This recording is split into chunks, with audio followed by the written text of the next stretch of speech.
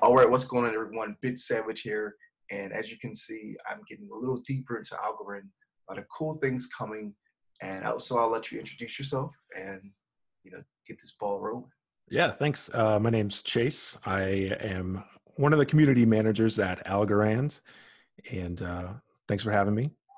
Yeah, thanks for welcoming me to the community. Yeah, sure. Chase, you and Rochelle have been pretty instrumental on just showing me how to get started, get into the progress of being an ambassador for Algorand, which is all volunteer based. Mm-hmm. I like what the project is doing, the mindset. So I'm like, okay, you know what? Here's something I can show people, a cool project that you can start out, see what's being built, and get more involved.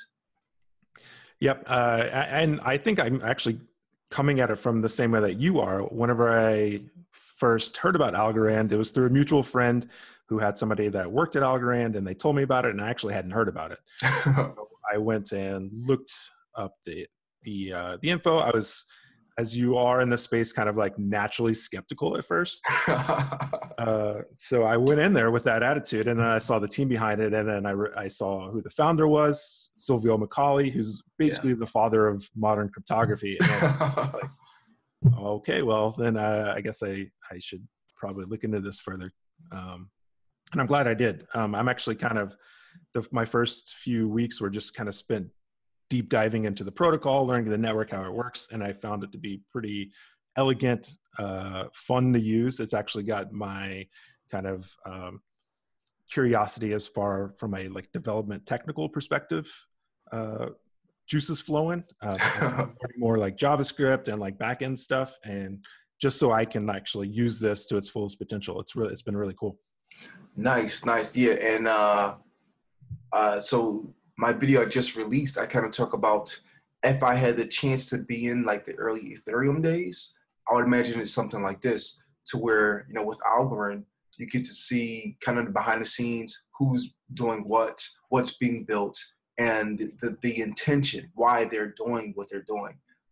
In this crypto space, it's cool to, attach yourself or find a project where the values and the intentions are to solve current problems. Mm-hmm. And Algorand, being able to see what's out there already, say, okay, we can try to fix this, and here's this problem, here's this issue. Let's have our own stab at it. Yeah, and I think you nailed it. Because it's not to say that Bitcoin and Ethereum and everything else are poor projects or protocols. They're awesome. They're amazing. And the stuff that's been built on them has changed the world already. Yeah. And I don't think people realize it yet, but it's just another experiment of let's try something that's never been done before and see what happens. And the potential is out there to do anything. And we just invite anybody to come and participate. Check it out. Even if you're just intrigued, just check it out. See if you like it, see what you don't like about it, tell us. That's what I'm after.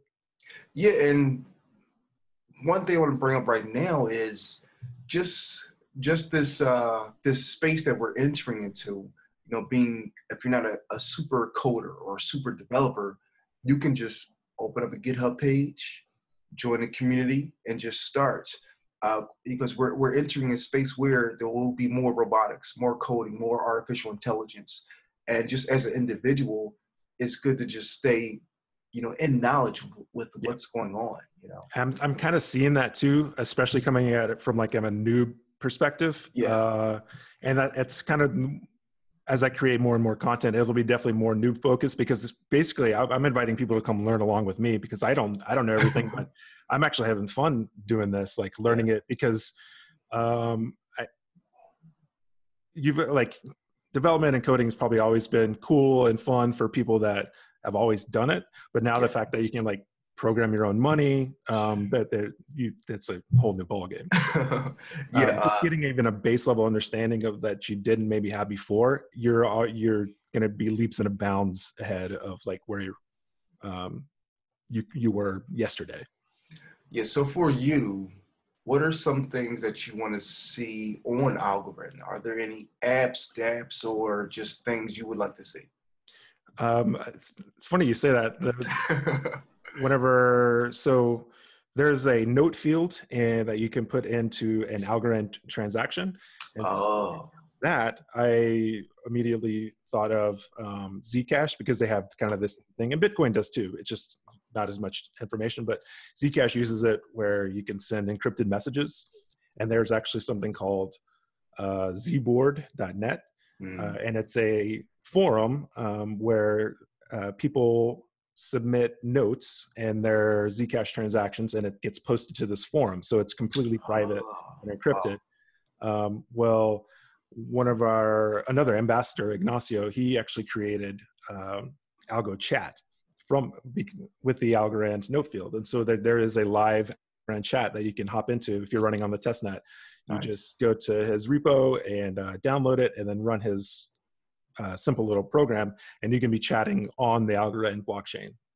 So that's like the first thing that I wanted to see built, and I got built. As far as from that, I'm more of like an interoperability kind of guy. So I'm excited to see a bunch of things get built and then hacked together to build something bigger than some of its parts.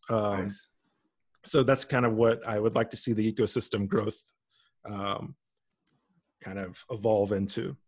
Yeah, I agree. I attend a few different conferences, have, various friends in the crypto space, and interoperability, chain agnostic is the way to go. There's not going to be one chain to rule them all. Yeah. So as everyone builds and becomes better, so okay, how can they start communicating with each other? How can we start bringing these blockchains together? I myself just launched an auction house for digital assets. Nice. And I want digital assets from every chain. Yeah, no, totally. Diversify.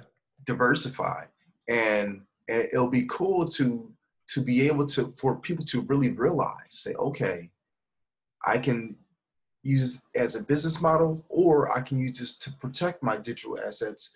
I'm starting with artists and a few businesses to show artists how they can create digital assets, but either encrypted or make it protected and have true value and ownership for your digital assets. Yep. I'm 100% with you there. And I think the cool thing about Algorand is it's so new. So it's like basically an open playing field. And so even the smallest little experiments on there could turn into something big. So you take something like Uniswap on Ethereum. It was like this super simple dApp that with minimal UI, but now it's become like probably the fastest growing Ethereum dApp on there because it just allows for permissionless trading, and just a very elegant system. Nice. Yeah, I agree. I'm now telling everyone to do a little bit of research and get an idea to build something. It's like just take a little break from investing. Yes, the market's very volatile and it can do what it does, but just try to build something. Learn a little bit and get one idea. Yeah, like the thing about this thing too is, and one thing that I'm going to try to cultivate. What made Ethereum so great is the core group that started in the core community were so inviting and welcoming to noobs entering the space, and like extremely patient with their time, respectful of other people's time.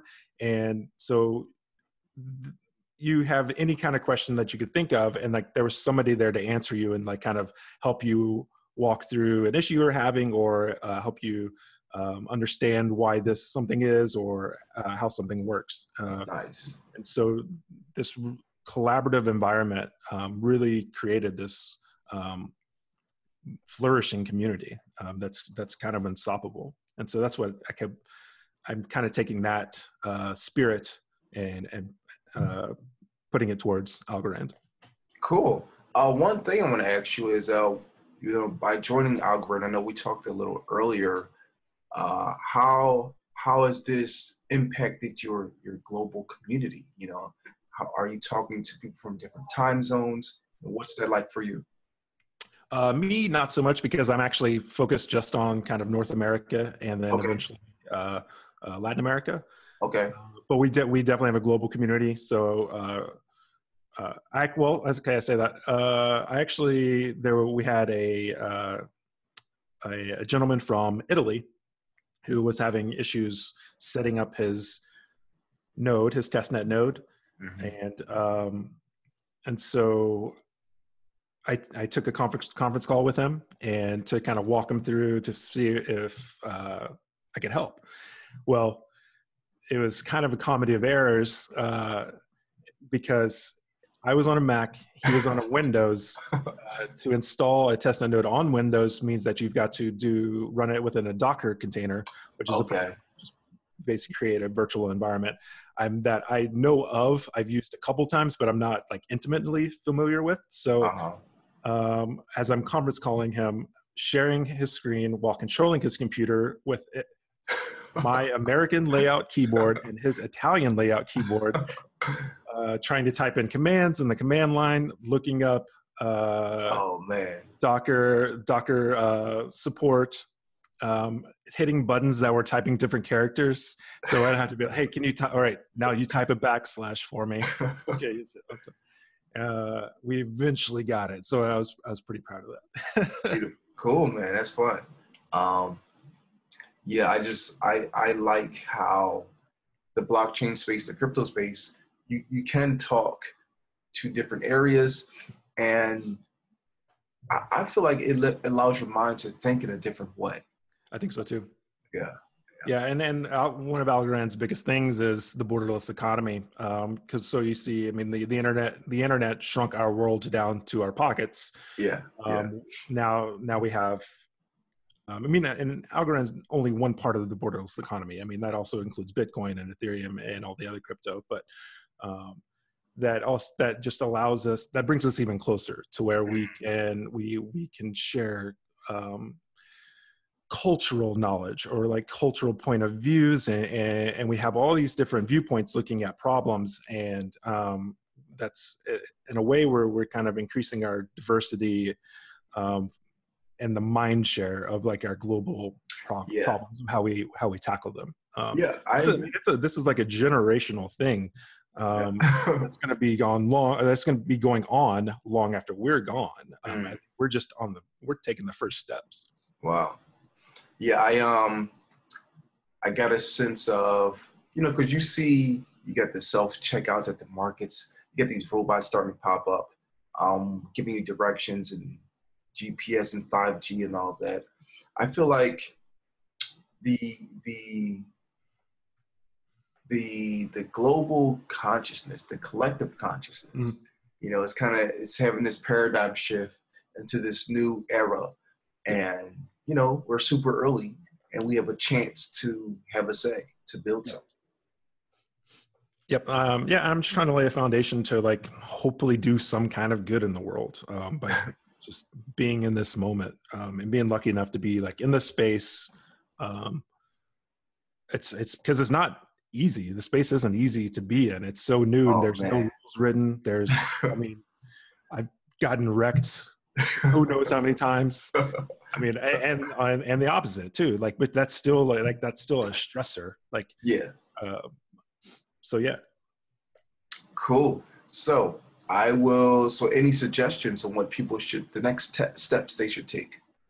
As from Algorand, we by the time this is released, the testnet will be open. I think I can comfortably say. Nice. So really, even if you're intrigued by Algorand, I would say, and technology,